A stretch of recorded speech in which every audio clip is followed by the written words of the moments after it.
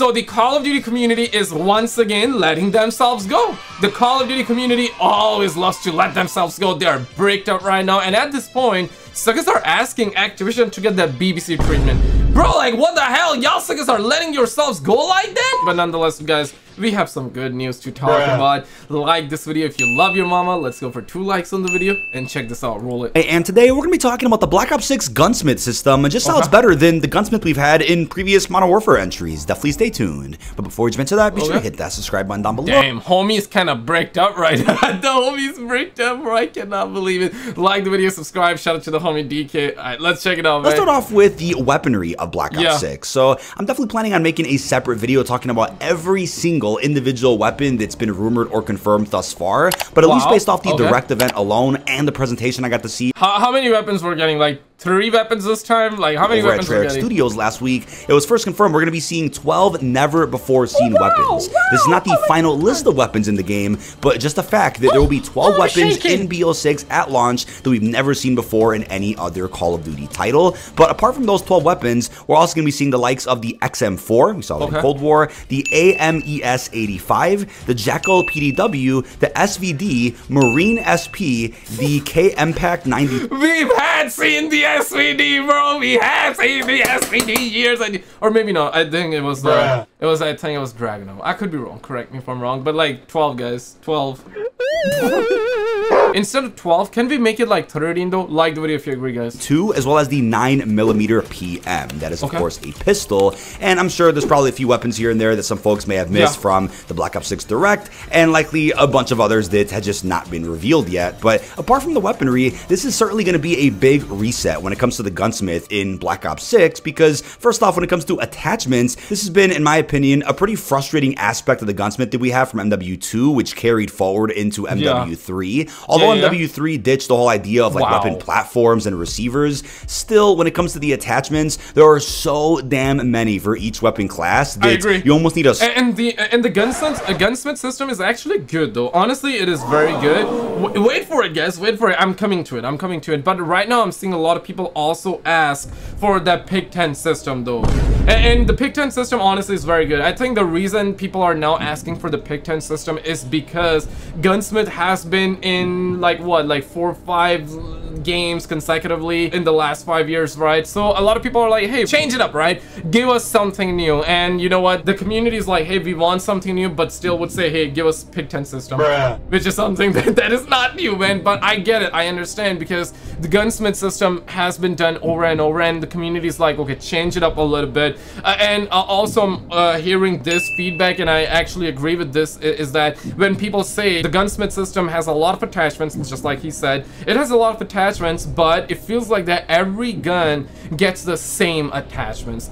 Some weapons would have unique attachments, and people are craving more for the unique attachments. And if they are gonna do Gunsmith, they are doing Gunsmith this time as well. I hope that they give us a lot more unique attachments for the specific weapons as well. And I hope like every weapon gets some sort of unique attachments. I think they need to up that versus, hey, versus like give us like all the like thousands and thousands of attachments, but every weapon has the same attachments. We don't want that, right? Like the video if you agree.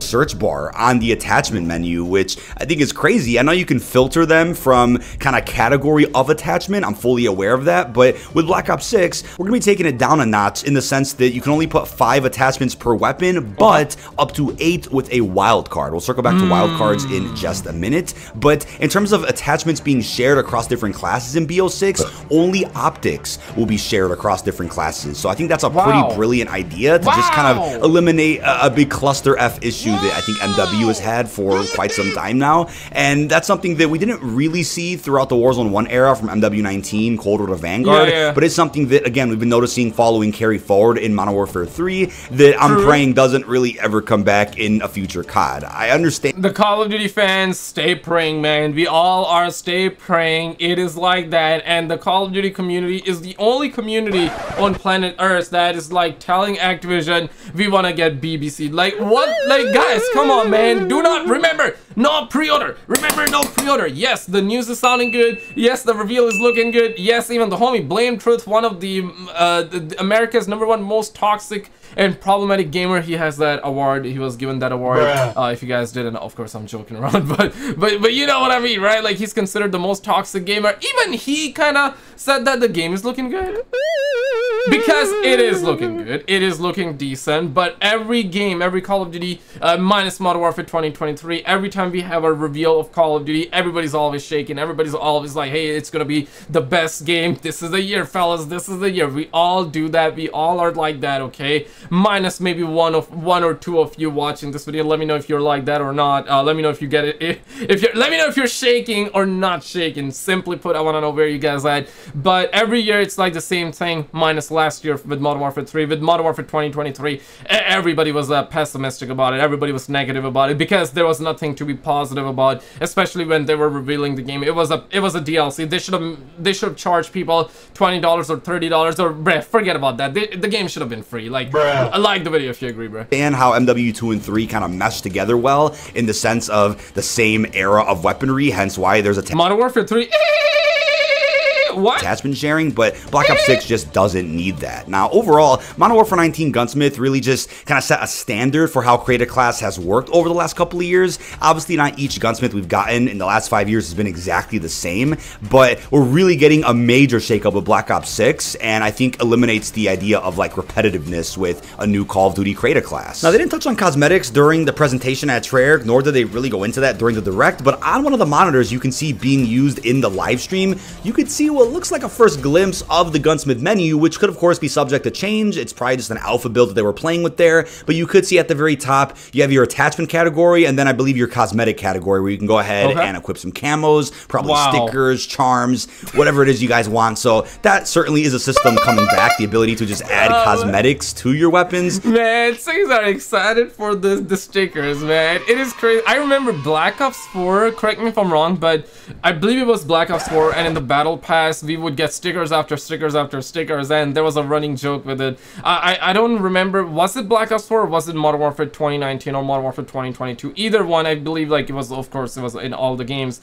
but in one game, it was a running joke that, hey man, go get your stickers today, hop on the Call of Duty, do not miss getting your stickers, and lock your stickers. There was a running joke with it. And that should be a given, I'd say. So there's something that wasn't clarified yet, which I'm sure is also going to affect creative class quite a bit, and that is the idea of prestige. While you're not forced to prestige, you are inevitably going to lose some type of content when you hit prestige every single time. They already confirmed you're not going to be losing mastery progress like your challenges or camos, but it probably comes down to some of your class slots or certain weapons or just items that you unlock from that level 1 to 50. I think prestige system is better. Yeah, absolutely, because prestige is what makes Call of Duty. Prestige is known for Call of Duty, and Call of Duty is known for prestige, right? Every time, I remember back in the days, Stickers would always ask you, like, hey, what's your prestige, right? That was the first question. Hey, what prestige are you? And then, what's your KD ratio, right? These were the two questions. These were the two questions. Just like there are two questions in life. What happens after that? And are we alone in the universe or not? And as we get down to the climax here, ladies and gentlemen, I want to say I have a second channel. This is where we upload UFO content, paranormal content, conspiracy content every single day. Definitely check it out. Links are always in description as well. Alright, let's get back to the content now, boo boo. 55 grind. It's unclear how that's going to work, but every time you prestige, you'll be reset back to rank #1 with a new prestige badge above your head. But in terms of how it affects the Gunsmith, this is going to be interesting because it's the first classic prestige system with the brand new Gunsmith concept, right? The last time we saw classic prestige was Black Ops 4. That was several years ago, so I'm really curious to see how they're going to mesh all this together for the launch of Black Ops 6. Obviously, expect blog posts detailing this information over the next few months. And I'm for one of the prestige systems, we 110% need this one here, guys. We need the friendly AI. We need the friendly BBC Online as like a prestige. I mean, if they do not do it, bro, because already they're revealing the BBC bundle operator face, right? They have revealed the face. We're getting the operator back, which is a W, right? But we need like him to be on the prestige emblem as well. Yeah. Like the video if you agree. Like the video if you agree. As a brown man, that's all what I want. That's what as a brown man, that's all what I want. I'm sure they'll even go in depth with some more footage to back this up during the COD Next event at the very end of August. But when it comes to how Create a Class specifically works, fundamentally at least in Black Ops 6, they have compared it to Cold War a little bit. It's essentially a hybrid between Cold War and the Gunsmith we've gotten over the last couple of years, with of course a pinch of Black Ops 4. So here's how this works. You'll have 10 custom class slots, 5 default, and even 1 dedicated quick equip slot in your class. We're going to circle back to that. And of course, like I mentioned, you'll only be able to use 5 attachments per weapon, but I'm sure some folks out there are going to love using the wild card to go up to 8. Yeah. Now, you're going to see a primary, secondary, and dedicated melee slot in your class. What's cool is the dedicated melee slot doesn't take anything away, so it doesn't become some sacrifice where you're like, hey, I want to bring in a new melee weapon that I unlocked. You don't have to use that in place of, let's say, a perk or something for your actual weapon. Okay, love that. It's basically like every single year, like the class system is like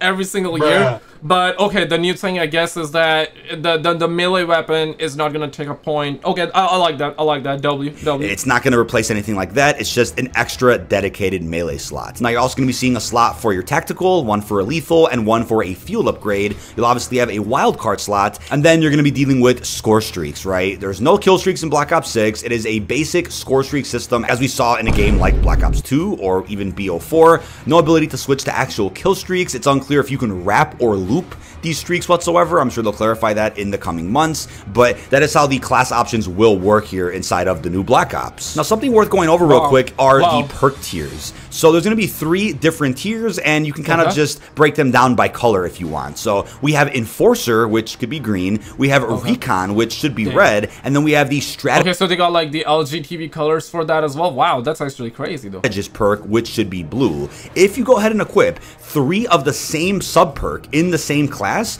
you get a combat specialty, which is a 4th bonus perk. So here's an example, right? If you equip 3 green perks, right, that's the Enforcer, you'll get this ability to give yourself speed increases with each kill and increased health regen. So effectively, quick fix and mobility by running 3 perks of the same category. Hopefully that's clear. So being able to run multiple perks in the same color category is possible in Black Ops 6, which will end up giving you a bonus 4th perk. I like the fact that the Bloodthirsties are coming back. Of course, I don't think they ever took it out, but it just looks clean. I think I like the HUD. I do like the HUD, and they also said that you will be able to move the HUD. There would be presets, and I'm sure they would also let us remove specific things as well. If because Black Ops 4 HUD, very cluttery. Black Ops Cold War, very cluttery. I would say Black Ops Cold War HUD was better than Black Ops 4, but for zombies, man, can a brother perhaps get rid of the minimap in zombies? Can a brother get rid of the hit markers, right? It just kills the immersion, right? And this time, I want zombies to have its unique HUD. That's all I want. As a brown man, I demand free online for PlayStation 5 and Xbox, and also clean HUDs for Call of Duty. And for zombies, I want a zombie crew. I guess they're bringing back a zombie crew, which is actually really sick, man. I hope that I hope they do not cuck us later on, because the first half of this game is looking good. Okay, it busts in, but I also want a pausing button, guys. As a brown man, I demand a pausing button in online, but we're hearing that it's gonna be always online, right? Even zombies and campaign, and everyone is talking about it, right? Because here's the thing though, for example, I actually gave this example before as well. Let's just say, right, like even if you have a good internet connection, this applies to you as well. For people that don't have internet, then forget about it. Forget about it. You cannot play this game, which is actually sad, right? Because I know there are a lot of people in other countries that buy Call of Duty for the campaign. I know some of you are probably like, hey, you're putting your hands on your head, like you're like, yo, who buys it? Show me one guy that buys Call of Duty for the campaign, guys. I'm shocked, but there are a lot of people that buys Call of Duty for the campaigns. And I guess this game is also gonna have zombies, so you can put zombies as well. And you know what? Fair. I mean, different strokes for different folks, right? Ever heard that? Exactly my point. But here's the thing though, if you don't have internet, forget about it. But even if you have a good internet, what we're hearing right now is that apparently, let's just say you're on, somehow you magically gets to round 90 or round 100 in zombies, and then you're like, hey man, my best friend on the leaderboards, that is if we get leaderboards, because Call of Duty half of the time releases without the leaderboards, right? But let's just say this time they had 4 years and we get leaderboards, you're on round 100. You're cruising along, you're loving it, you're firing dopamine, right? You're shaking as well, you're bricked up, and you see, and you know, because you have seen that your buddy, one of your buddy, has achieved the great rank or round 101 in zombies. So you're like, I just need to be like round 102. What could go wrong? Let me pause the game, let me run to the take a piss real quick, right? I'm gonna come back and I'm just gonna annihilate this, and I'm gonna be round 102.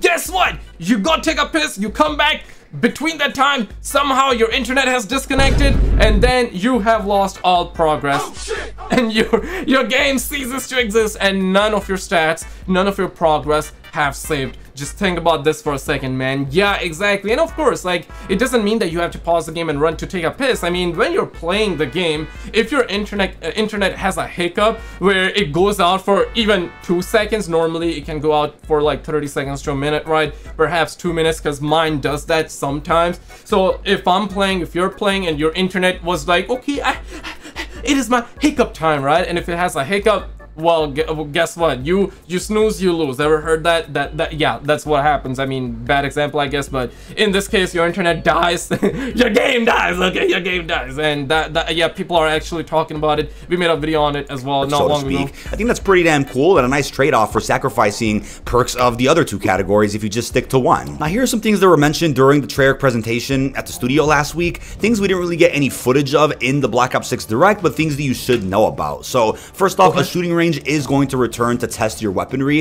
It's unclear if it'll be exactly the same as pretty much the previous Call of Duties that have had shooting ranges, where you kind of have 3 lanes, a bunch of dummies you can shoot, maybe you can add armor plates to those dummies. It's unclear how in-depth this new firing range is going to go, but I know you guys may feel differently about this, but I would like it if there's like a bot or two in the new firing range where you can perform a finishing move on them if you want to test things out that way. That'd be a pretty cool touch to change up the firing range in Black Ops 6. They also confirmed what are called mastery badges. Not really sure what that means. I don't believe these are anything to do with like your actual badges that pop up in a match and being able— Damn, man, even a Call of Duty YouTuber doesn't know what's going on. Sheesh, that might be the first time, man. That might be the— No, I'm just pulling his leg, bro. To track how many, let's say, bloodthirsties or merciless or nuclears you have. I don't think that's what they are. It could be something like that, but this could be something tied more towards prestige and your ability to maybe perma unlock something even after you go ahead and reset to rank 1. Not exactly clear, but when it comes to wild cards, just so you guys know, a game like Black Ops 4 had them. Cold War also had them, but I think some folks may have forgotten that, considering Cold War's Gunsmith was, again, similar to Modern Warfare 19. We had wild cards in that game. Bro, all the Call of Duty games are similar, bro. Like, what we talking?